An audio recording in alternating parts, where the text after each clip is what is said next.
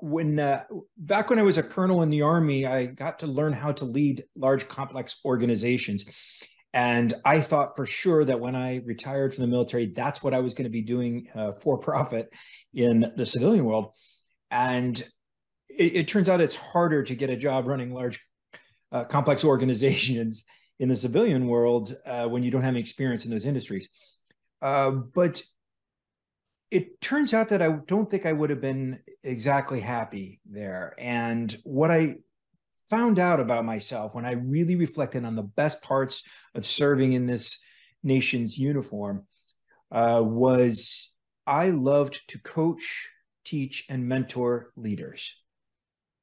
And that's what I really have a passion for. And the best parts of being in the military were watching those leaders thrive. And now some of them are taking command of battalions and brigades, and even some of them are getting their stars as they're promoted to general officer. And that brings me joy.